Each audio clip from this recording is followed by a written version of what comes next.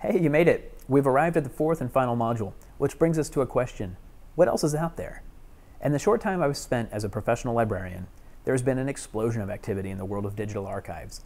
It's been incredibly encouraging to watch recent digital archives projects open up some amazing collections on the web. But how can digital collections like these help us tell our family stories? We'll answer this question as we get lost in the digital archives in Module 4. I'm Kyle Demlinger. Welcome back to RootsMOOC.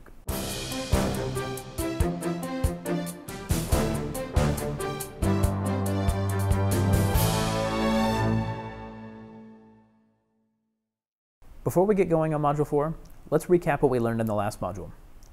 We learned that not everything is online. Some of the most important documents to your genealogy research are held by libraries, archives, and historical societies, and they're frequently only available in print or on microfilm.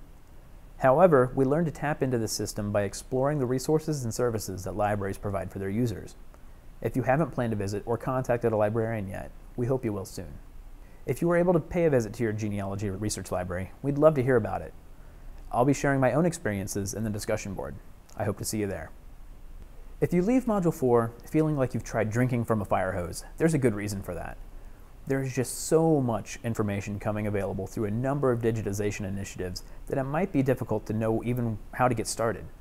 In this module, we'll explore how to get started with some of the big ones, such as the Digital Public Library of America, as well as those you might find from your state library, state archives, or state historical society. The things we'll find range from marriage announcements to naturalization records to digitized high school yearbooks and beyond.